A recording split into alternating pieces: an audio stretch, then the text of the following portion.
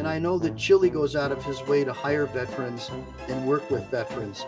So I'm very grateful that all of you people are here today. That son of a bitch who arrested him yesterday, who was ex-military, he didn't serve our country, he went to an oil war. Okay. He didn't help anybody, he didn't fight for freedom. Okay. He said, I went and served my country. Dude, since World War II, anybody who's gone in the military has become a mercenary. I'm sorry, I respect the military, I respect military people. You went to a war for Dick Cheney's Halliburton. Facts. Facts. Come brag about your service to me, bro. I'm not Floyd. I'll let you know. And then when a freedom fighter comes along, they wanna be upset that I'm a hardcore, die-hard mother, right? They wanna be so mad that I'm that way. I hope you burn in hell. I hope you burn in hell, and I hope your kids get bone cancer. I think you're horrible. You're horrible people.